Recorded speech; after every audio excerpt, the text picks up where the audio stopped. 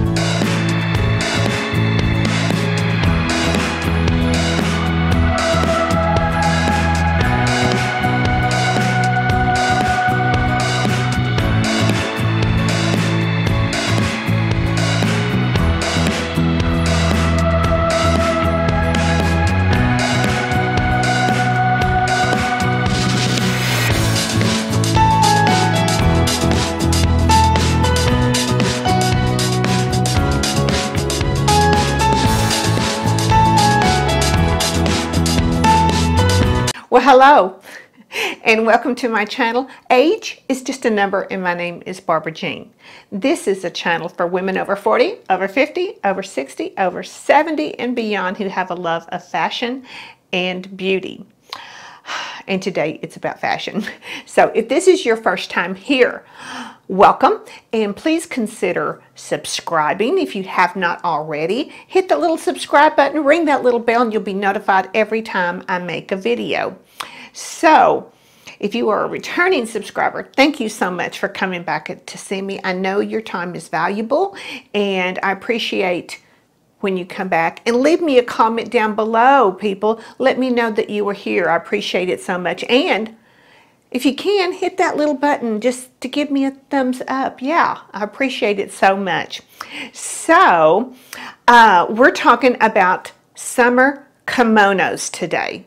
Yes, I thought I would do this little video to show you how I style my summer kimonos. Now, when I define a summer kimono, I define it as in a sheer light fabric, not the winter ones, not sweaters.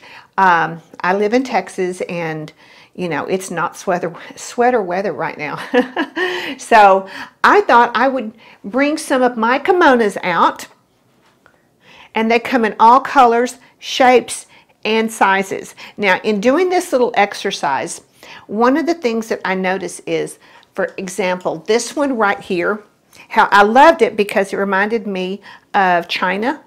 Remember that China, Wedgwood China is what it really reminded me of. But the cut of it is just too much. It is,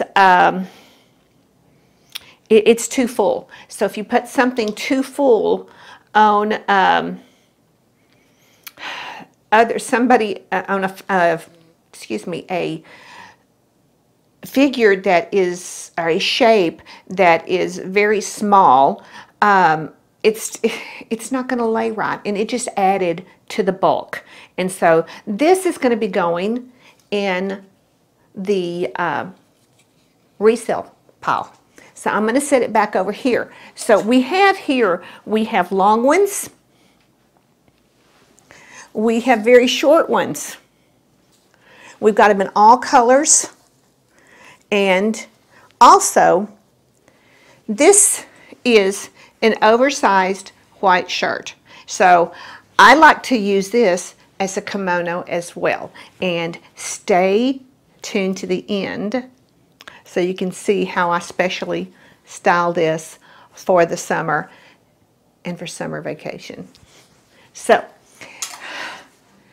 with that said, if you want to see how I styled these kimonos, and hoping by doing so that as a stylist, I'm going to give you some inspiration of how you can pull out your kimonos when you see them at the store, the thrift stores, or whatever, how you can think, oh, I can do that too. So if you want to see what I did with these. Hang tight and we'll get started on it right away.